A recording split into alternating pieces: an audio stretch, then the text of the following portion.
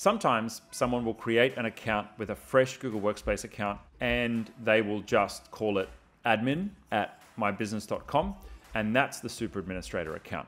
And then when they create their own email address, that becomes the second account.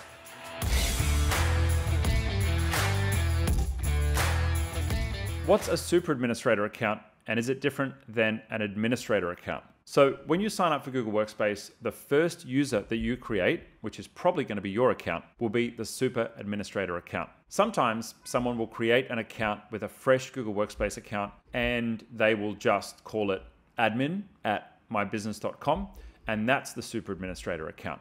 And then when they create their own email address, that becomes the second account. Now, sometimes people forget that they created the first account and then they create an account with their name second, and they use the account with their name for the next 5 years, and they forget that there's actually a super administrator account in the background with a different name. But I'm going to assume that's not you. Now, in the administrator panel, you'll see a list of all of your users. So if you log into the admin panel, admin.google.com, and you go to your directory and then to users, you'll see all the users in your account. And you'll see that some of these users are administrators. So we have a set of permissions for users. And there is, I guess, a hierarchy of permissions. So there's a standard user that has just the basic login, right? And they have no permissions above just being a user account. That's just called a standard user.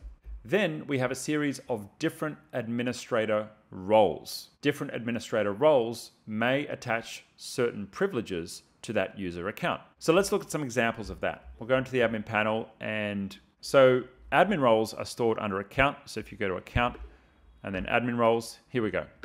You can see there's a number of different roles that are here. Effectively, anything above a standard user account is an administrator role of some sort. Now, they come with different names. A groups admin will be able to administer groups. A services admin will be able to switch on and off different services. A user admin will be able to reset people's passwords, add and remove users, and these have individual profiles of privileges that you can switch on and switch off, but you can see here that you can get really granular with this if you want to. Now, the only difference between these and the super administrator role is that the super admin role is a special role designated to users, which effectively has every single permission now, but importantly, also in the future as well. So if Google adds any additional privileges, the super administrator is just always going to have every single permission right across the account. Now, what is possible when you sign up for a Google account is you may have signed up for the super administrator account and given a few other people super administrator accounts as well. Maybe you've got business partners, or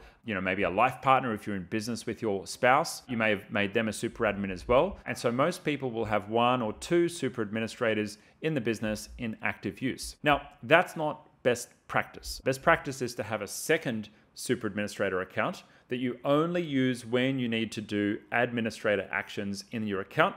And your user account, if you're the business owner, should only be used for the privileges that you need it for on a day-to-day basis. Now, I would say, okay, maybe give yourself user administrator privilege, so at least you can reset people's passwords without having to log into a different account.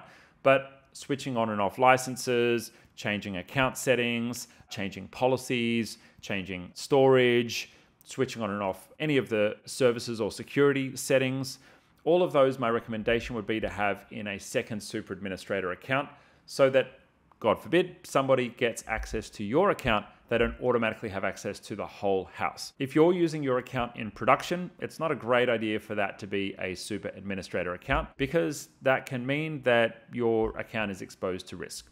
If you need more help with what we've covered in this video, IT Genius provides support services to businesses all over the world with problems just like this. Click the link below to get started.